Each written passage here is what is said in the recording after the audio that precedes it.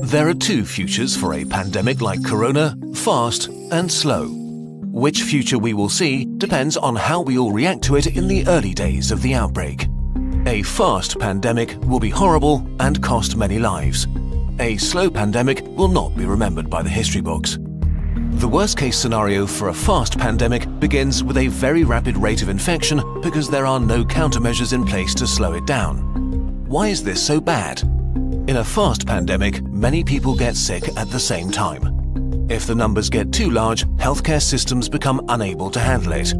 There aren't enough resources like medical staff or equipment like ventilators left to help everybody. People will die untreated. And as more healthcare workers get sick themselves, the capacity of healthcare systems falls even further. If this becomes the case, then horrible decisions will have to be made about who gets to live and who doesn't. The number of deaths rises significantly in such a scenario. To avoid this, the world, that means all of us, needs to do what it can to turn this into a slow pandemic. A pandemic is slowed down by the right responses, especially in the early phase, so that everyone who gets sick can get treatment and there's no crunch point with overwhelmed hospitals.